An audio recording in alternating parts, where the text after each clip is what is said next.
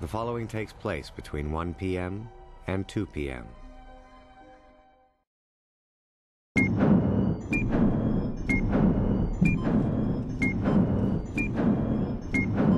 Hey Roch, and hello YouTubers who are watching for whatever reason. I know it's been a little while since I touched base last, so I thought I'd make it up today by doing something actually interesting and educational, which is new for me, actually doing something that's worthwhile. So anyway, today I'm going to do things like this with my head that look really stupid on camera, and then edit them out later. As you may or may not have noticed, I've got a haircut, which makes me feel like about 5 pounds lighter. It also makes me look less stupid, which is good.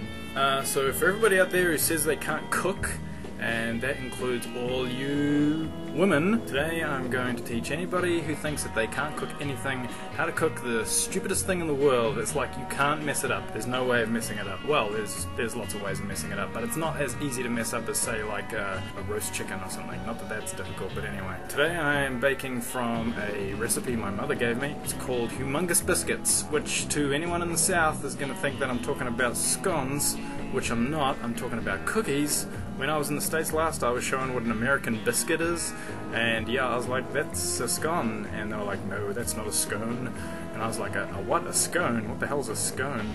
And they're like, you know, the little things you have for breakfast, blah, blah, blah, blah, blah. I was like, oh, a scone. They're like, no, a scone. You say scone. And I was like, I thought that the English accent was the one that was high and mighty. You guys are saying scone, I'm just saying scone like it's some kind of lazy thing. You know, another thing I picked up was that in the South, I don't know if it's everywhere in America, but in the South they say garage. And I thought that sounded really high and mighty too. It's like, I just say garage, you know? I say garage, someone said, no, you say garage. And I was like, oh, I'm going to go park my car in the garage, which is weird because I would say park my car, but I'd say park my car in the garage. I don't know, seems kind of weird to me. Anyway, let's stop talking about scones and garages and go and make some biscuits, which we're going to do right now. Alright, first of all, grab some chocolate because we're making chocolate biscuits. Now you want a pretty big block. This one here is going to probably make 2 batches, so you won't need it that big. But we can't just chuck that straight in the mixture like that because we need it in little chunks. So if you want, get out a knife and start chopping away. You need a cup of chocolate in the end. You could do it this way with a knife if you like, or you could do it the way that I enjoy most.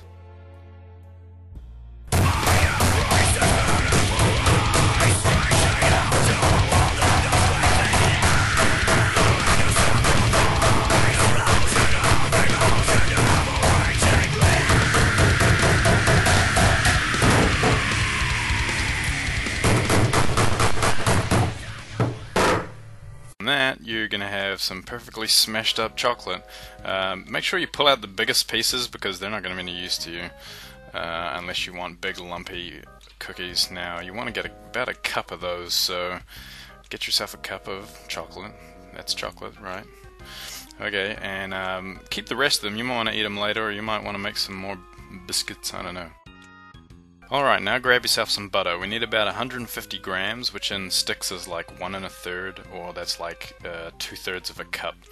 Alright, grab yourself some butter. We're going to have to soften this butter, so for anyone who doesn't know how to soften butter, this is going to be quite the eye-opener. Okay, first you've got to cut that butter up into little tiny pieces, otherwise you're going to get lumpy cookies. Then chuck that in the microwave for about 10 to 15 seconds, depending on how soft it already is, and that'll be a-okay. Okay, now grab yourself a big bowl. You can see this one here is a Shrek bowl that I got some stupid promotional thing for the video store I used to work at. The bigger the bowl you can get, the better. Alright, now grab yourself a ½ cup measure. We're going to need 1 cup of white sugar. So put that in there, then get 1 cup of brown sugar. Chuck that in there too. And then we're going to mash it up, but not before we put our butter in. So let's chuck the butter in. Okay, I sound like an idiot. Alright, now grab yourself an electric beater. If you don't have an electric beater and you just have a hand beater, this is going to be hell. So get an electric beater and take to your mixture. And we want to mash this right up until it's, well, it says creamy in the recipe, but you're never going to get it creamy yet. Okay, so once you've got that finely ground up, there's going to be no butter in there. Make sure you can't see any butter. Okay, now we want to get yourself an egg. That's an egg. Alright, let's get the egg in there. Everything except for the shell, because the shell tastes like crap.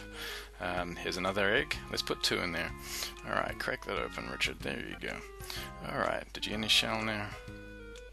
Nope. Okay, good. Alright, now let's mix up these 2 eggs into this mixture, and now you can get it creamy because you got some kind of liquid in there. Yum yum, raw eggs. Okay, it looks pretty good to me. Now we want to get half a cup of flour, and add to that some rolled oats. I believe in the States you call it oatmeal. We want 1 cup of that. Baking powder. Yes, we have some baking powder. We want 1 teaspoon of that. Put 1 teaspoon in. Sweet. Okay, let's get mixing. So that was a half cup of flour, 1 cup of rolled oats, and a teaspoon of baking powder. Alright, pretty easy to mix at this point. Not too bad. Alright, let's put another half cup of flour in there, and another cup of rolled oats. See, I'm using a half cup measure. That's because I'm cool. Alright, now we can put some of this chocolate in there. Let's get half of that cup of chocolate and dump that in there. Well done. Alright, mixing again.